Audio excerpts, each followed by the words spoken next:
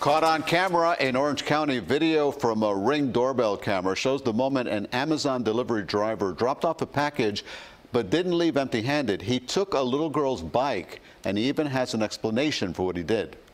A Ring camera on the front porch of a house in Orange County near Mount Dora was rolling when a delivery driver came to the door. He puts the package down, then takes a picture to confirm the delivery. Pretty normal stuff. But then you see him walk over to the driveway and check out a girl's bicycle leaning up against the trash cans. He pulls it out, hops on the seat and rides away on it, going down the driveway and taking the bike.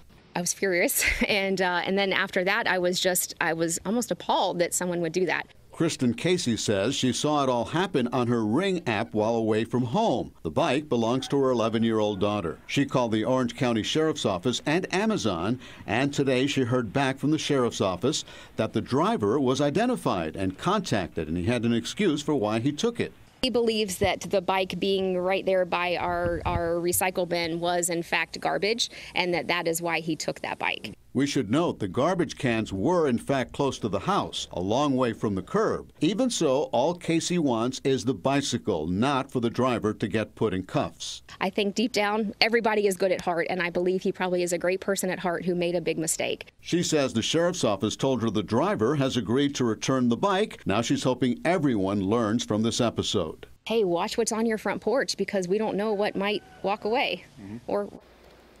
Lady's very understanding. Now, in a statement, Amazon announced the man is no longer working as a delivery driver for the company.